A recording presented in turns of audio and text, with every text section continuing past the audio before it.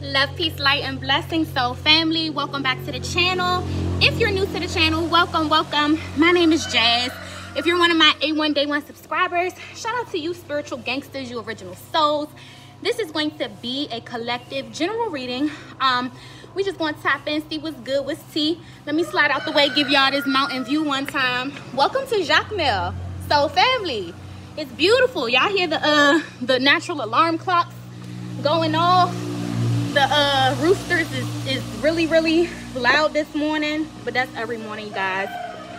So we just want to tap in. I just want to pull a few energies for the collective. I miss you guys. I did arrive to Haiti safe and sound, so thank you for everybody who sent a prayer my way, sent some beautiful energy or some positive juju my way in regards to my travels. So we're going to tap in. Y'all been here for about 2 days. I had to go ahead and get myself situated. Let's bless our reading one time for the one time. Thank you, God. Thank you, angels. Thank you, ancestors. Thank you, ascended masters. Mother God, Father God, I ask that you utilize me as a humble vessel. Fill me up with divine love, divine light, divine messages, divine lessons, divine blessings, and divine guidance for myself and for the collective. I ask that you fill me up until we overflow mentally, spiritually, physically, and emotionally. Ashe, Ayi Bobo, Amun. Let's tap in, y'all. If y'all hear, if it's a little loud, it is motorcycles and cars traveling by, and then we got the chickens and the roosters waking everybody up. It's the crack of dawn right now. I'm an early bird out here. So let's go ahead and tap in. We will be starting with the Goddess Power Oracle. This is actually my aunt's deck, y'all, but I love this deck. I've been watching her pull some cards out of this deck, and this deck is so beautiful. So let's tap in, y'all. We got two. We have, I don't even know how to pronounce this, y'all. Aletis. She must be a goddess, and she is the goddess of wisdom. So we're gonna go ahead and get her out the book, but I definitely feel like the collective is becoming extremely wise in this very now moment. Tapping into their Akashic records could definitely be key right now. We are in the age of Aquarius, so I definitely feel like the downloads for each individual is becoming way more powerful than what you are accustomed to. So pay attention to these downloads and where they're coming from. They're coming from the wise ones. They're coming from the wise ancestors, or these wise entities that are filling up the collective consciousness in a crystalline grid with new information, with new facts, with new revelations and things of that nature. I said revelations, y'all. The next card out we have is Lizzie Revelation. A lot of these goddesses I'm unfamiliar with. I told y'all this was my aunt's deck, and when I went through it and I looked at it, this John was like that. So I said, let me go ahead and give this to my collective one time. We're gonna go ahead and get the very first goddess out the book. I don't even know how to pronounce her name, y'all. I don't. So this very first goddess is called Aletis. It says, experience woven together with knowledge creates a beautiful thing, wisdom. Its parts are entwined like a finely made rope that is so strong it can't be cut. Wisdom, once earned, becomes an essential part of you. Right now, the Greek goddess of wisdom, Metis, says you know exactly what to do in your current circumstances. The real question is, do you have the courage and commitment to make a wise choice? Your answer is not to hide. You are being invited to look within rather than without. Take the wisdom you already have and apply it to your question.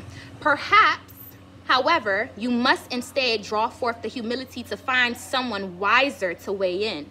In this powerful time, others may seek you out for your wisdom. This is also an auspicious period when new relationships are founded on deep truth shared with others. You are entering a potent period of your life to share all that you are and all that you have learned. Extraordinary things are possible when the goddess Metis reminds you of your wisdom and the need to express it. Now, y'all pay attention to that message. It says, experience woven together with knowledge creates a beautiful thing called wisdom. I want everybody to pay attention to their experiences leading up to this very now moment, and pay attention to how, if you look at that shit in chronological order, if you look at that shit in sequential order, God has a perfect plan over everybody's lives. I'm talking about the trials, the tribulations that lead you to your success and your prosperity and your abundance. Everything has a dualistic opposite, and in order for us to get to either one of these polar polarities, we have to go through the whole entire transition. A lot of the collective is beginning to look at their obstacles, to look at their trials, their tribulations, to look at these things placed in front of them. The mountain that God wanted you to literally move out your motherfucking way. A lot of us have been literally looking at the mountain, trying to figure out how to climb over it. Y'all see the mountains? We've been looking at these mountains, trying to figure out how to climb. And you wondering why you don't have the strength to climb, because God gave you the strength to push that shit. A lot of the collective is tapping into these Akashic records, and you're realizing the type of strength that actually lies within your veins here. So all of the mountains put in your way here, collective, were meant for you to move out your way. You're not supposed to climb it and get around it. You're supposed to conquer that shit. You know what I'm saying? And that is the revelation. We're not going to get her out the book, but that is indeed the revelation that everybody is genuinely coming to. So I want to go ahead and pull out the Mermaid's Oracle. We're going to get one out of here. I miss y'all. It's been a minute. I hope everybody is alive and well, feeling beautiful and abundant. It is 90 something degrees in Haiti right now. So if y'all see me with a little mustache sweat, just let me be human, okay? It's really, really hot. I'm in the yard and the sun is really, really out right now. And it's bright and early. So y'all know around like 1 p.m. that's when it's really gonna come through. I'm just waiting for everybody else. We getting ready to go see Grandpa. So I'm about to go see my Bawon. And I will definitely be giving you guys a vlog. I know I went in a little bit about the Bawon-ness, but I want to go a little deeper in regards to who they are within the ancestral lineage, how important they are, what role that they play. We have freedom, independence, and self-determination. I definitely feel like here the collective is freeing their mind. Free your mind and the rest will follow. The collective is freeing their mind. A free mind is a sovereign soul. You know what I'm saying?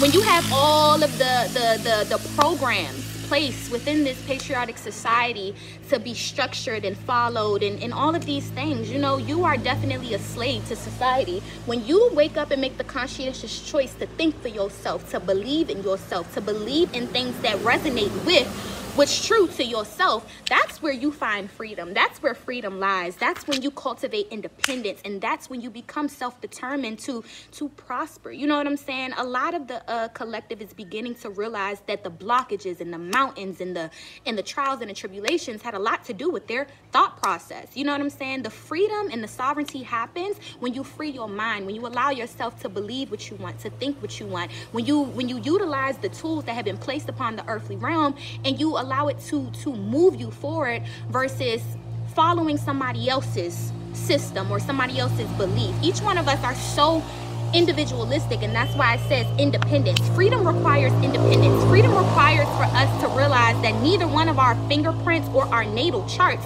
were intended to be the same here. So I definitely feel like the collective is acknowledging the unique qualities that we all possess, really, really beginning to hone in on the fact that this is something that is divinely orchestrated over all of our lives, soul contracts and plans, things of that nature. I want to go ahead and use the Lenormand. We're going to clarify this wisdom one time. Spirit, what is this wisdom? What is this wisdom here, Spirit, that the collective is tapping into? What type of wisdom is this?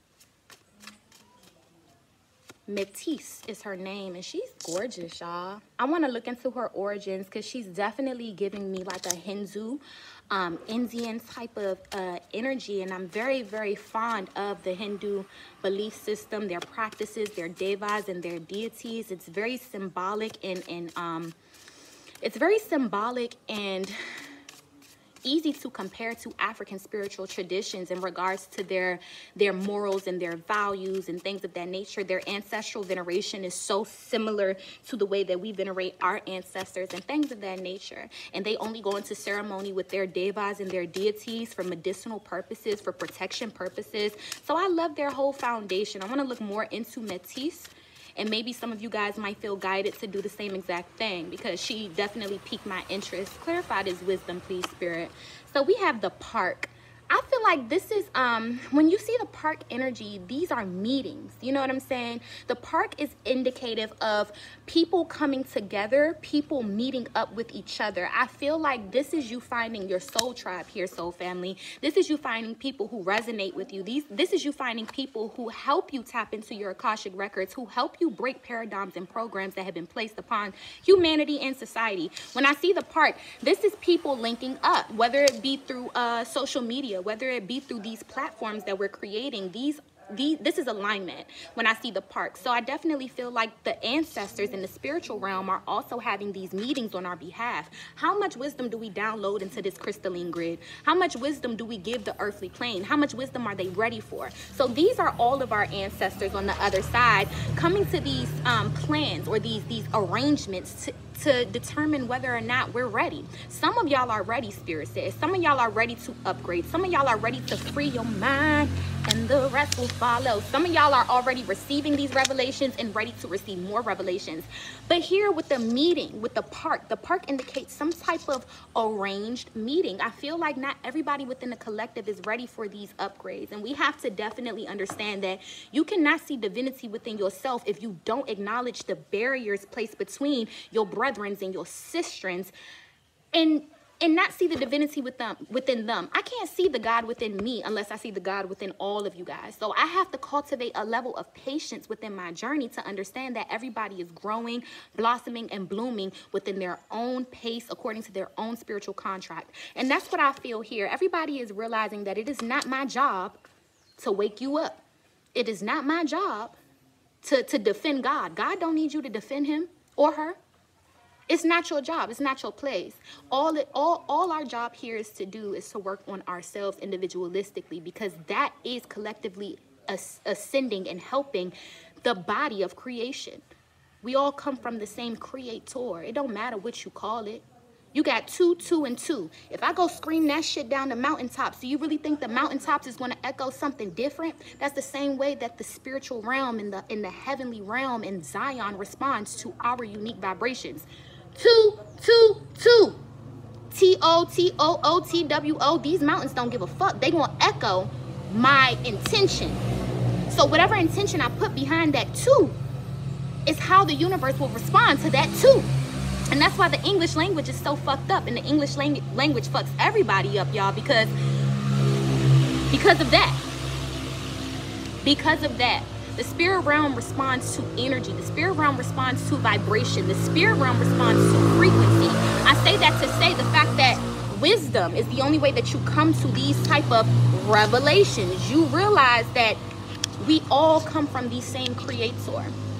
And then the creator has these intercessors, such as devas, goddesses, deities, assigned to the collective on creation's behalf. When you box creation in, that's the only way, that's the only time that you're unable to see the broad perspective. But the moment you allow creation to be bigger and better and omnipresent is when you realize that it lives within every single last thing created. My blood, the blood of the ancestors before me, the earth, the vibration in the trees, the primordial waters, the healing currents, the fire, the soul, the spark, the air, the pranayama. Creation lives in every single last thing breathing, and that's the wisdom that we're coming into contact with. You know what I'm saying? Clarify this freedom, please, Spirit. Why is freedom here? Independence, self-determination. Clarifying freedom, we have the key. I told y'all, y'all are unlocking the Akashic records. Some of y'all definitely have been granted access to be able to free your mind, and the rest will follow. I love it. So you guys are unlocking your independence right now. You're unlocking this key that you're unlocking this chamber where your self-determination was locked up. And I feel like your ancestors or spirit itself had something locked up because it was for you to find. It was for you to discover. It was for you to cultivate. It was for you to literally go through the polar opposites. Like I said, y'all want abundance so bad, but don't nobody want to go through the polar opposite of abundance to get there. Y'all want prosperity so bad, but don't nobody want to go through the polar opposite of prosperity to get there. So these dualistic aspects, whether it be yin, yang, and then chi, because the yin and the yang, feminine, masculine, chi is the balance, or if you believe in Yahweh, Ya in Hebrew means feminine. We in Hebrew means masculine. So when you bring feminine and masculine polarities together, you create divinity. However you look at this, these polar opposites is how you get the key. You got to go through the whole spectrum of energy to be able to say you've been there, you've done that, you've lived, you've conquered, and now you have freedom, now you have independence. The collective is beginning to look at a lot of the hardships completely differently, realizing that the hardships was literally a part of the perfect plan. You can't go to the ancestors and ask them for something and think that they're going to give it to you before you ready. No, they're going to get you ready. You might get dirty in the process of them getting you ready too, but you got to understand that it's all a part of the plan. Clarify this revelation here, Spirit. What is this revelation?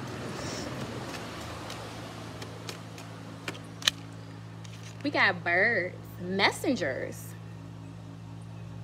I feel like that is the revelation, you guys. A lot of you guys are starting to realize that creation not only lives within you, but everything created. And if you ever wonder why everything created becomes a part of your ritual or your ceremony, because that's how you call in creation. Sometimes the reason why you don't sacrifice the animal is because your blood alone is a part of the creation created. Depending upon what you're doing, when you bring every aspect of creation together and you tap into the creator, these birds, these little messengers have a piece of creation. Like I said, the earth has a piece of creation. The fire has a piece of creation. The pranayama, the air, the primordial waters, the currents, everything has a little piece of creation. And we're beginning to realize how creation did not send us here without this perfect plan. The earth is healing. The waters is healing.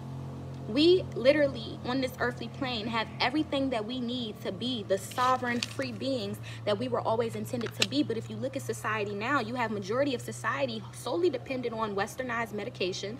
They call holistic medicine alternative medicine, even though westernized medicine is only 100 years old. So me as a Reiki master practicing something that's been on the earth for over 10,000s of years, and I have people coming to me telling me that my form of healing is alternative, that's a lack of wisdom. You see what I'm saying? The collective is beginning to awaken themselves, tap into a lot of these ancient practices and realizing that there has been a perfect plan. Niggas not supposed to be dying. Niggas not supposed to be sick. That's actually foreign to this land. That's actually shit that we've created here as men, you guys. That's what we've created as men. We've created problem and no solution, because the solution has never left the earth to begin with. I'm going to go ahead and close out this reading, you guys. It's going to be a quick oracle reading. I will come back with a tarot reading. I might do some elements for you guys. But I want to go see my Bawu. I want to go see Grandpa. I miss him. I really miss him. Angels, gods, and goddesses. Quick little collective spread. Keys to the Akashic. I like it here, collective. Y'all got the keys to the Akashic. Now, Spirit says, what do you want to do with it? You have the option to tap into some wisdom if you're ready. You got the option to free your mind, and the rest will follow. But your DNA has to be calibrated and upgraded and coded enough to receive these revelations, because you'll look at the collective and you'll see they ain't ready. They receive the revelations and it makes them go crazy. Some of y'all want this path so bad, but you don't want to go through the processes that lead up to it, that get you prepared, that get you ready. And that's why you see these people, they going crazy. They don't know what to believe because they're following another man's or another woman's word for it or path or things like that. They haven't tapped into themselves, their own wisdom, their own ancestors, their own path yet. And that's why it makes them go crazy. The collective, not everybody is ready for these revelations, but a lot of my soul family is what Spirit says. So be very, very careful when you join the path of listening to creation and you're living in the world of people listening to man.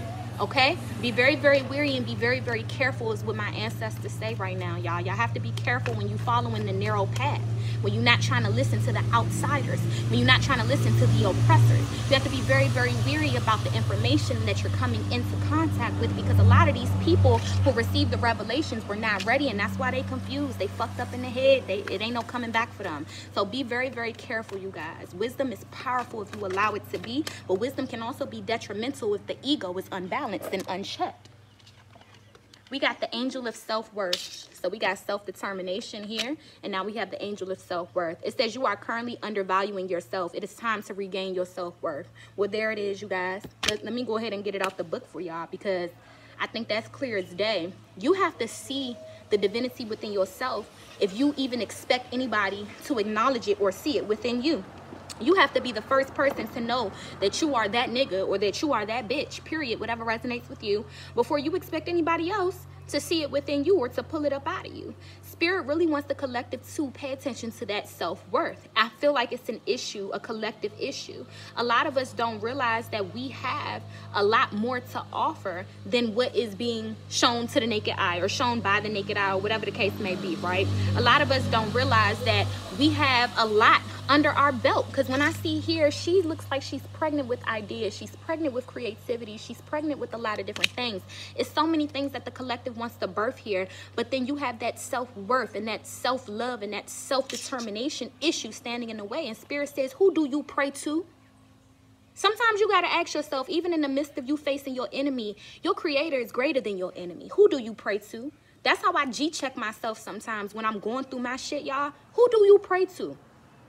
Because I got 1804 ancestors. My shit is proven. I got to remind myself sometimes, because this earthly realm will get you fucked up. Who do you pray to? I want my collective to ask themselves that every time that you facing these spirits of self-worth and self-determination, every time that you begin to consider, you know, how much have you been working on it, paying attention to it, things of that nature? I G-check myself and I say, who do I pray to? You need that reminder sometimes, because your creator is always greater than your enemy, sis, bruh. So who do you pray to here? That will give you your self-worth. That will give you your self-determination. When you remind yourself where you come from and who created you, there's no enemy and no weapon that can prosper. Sorry, y'all, it's a little like, I don't know what that is, but I'm gonna get this out the book for y'all. It says you are currently undervaluing yourself. You are so much more than what you are portraying to the world and those around you. The angel of self-worth is here today to reflect into you all the beauty, love, and light that you are, and to help you regain your sense of self-worth. Feel her healing light penetrate your aura this very moment and affirm to yourself, I am a being of light and love. I love and value the many wonderful qualities I possess. From this moment forward, I will honor and value myself, all I am and all I do, and the knowledge that I am part of God's creation. What I say, y'all, who do you pray to? Your creator is always greater than your enemy. But the moment you lose that fact and that reassurance, that's the only time that the enemy gets to fuck with you. You always have to maintain and continuously cultivate the strength of the relationship that you're developing with your creator. And I don't give a fuck who you call it to. Call it two. You think these mountains give a fuck if I spelt it T-O-T-O-O or T-W-O? No, they just heard two. So it's my energy. It's my intention behind what I'm saying. I could say bon Dieu. I could say God. I could say Allah. I could say whatever. But it's my energy. It's my intention behind what I'm saying. Sometimes the self-worth issue comes with this blockage that we have mentally, y'all. It says, I am worthy of love. Repeat this affirmation several times each day, either out loud or in silence of your heart. Reflect upon each word and truly believe and own each one. Express each word with all your heart. Y'all, pay attention to your affirmation. Spirit wants you to say it with your chest. Say it like you mean it. When you look at yourself in the mirror, you have to affirm and speak life over your life here.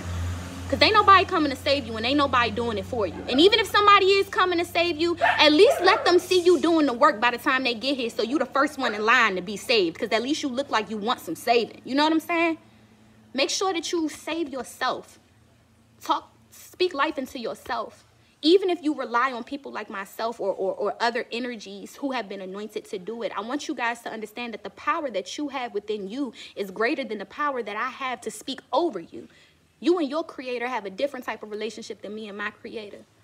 And what my creator can do within my life is going to be completely different than what you and the relationship with your creator will ever manifest within your life. I want the collective to begin to speak life into themselves. Get a little cocky. Get a little conceited when you talk to yourself, because that is how you reveal with this revelation energy the power that comes within you, from you, before you. All that good shit, y'all. I send you guys love, peace, light, and blessings. You cannot book a personal reading with me. Unfortunately, the schedule is closed. If you do want to book a personal reading, you can book it 2 weeks out. That's the only of times that are available. I decided to sell out all the products on the website because honestly, y'all, don't know when I'll be back. I'm not in a rush to go back to that snow and that that hellhole, that code. I'm really not. So if you wanted to order some products, you guys will not unfortunately be able to order until I get back. Okay, I send y'all love, I send y'all peace, I send y'all light, I send y'all blessings. I will be going to see my Bawon. I will be uploading some vlogs in between these little readings and stuff like that. Stay tuned, y'all. Be safe, y'all. I love y'all.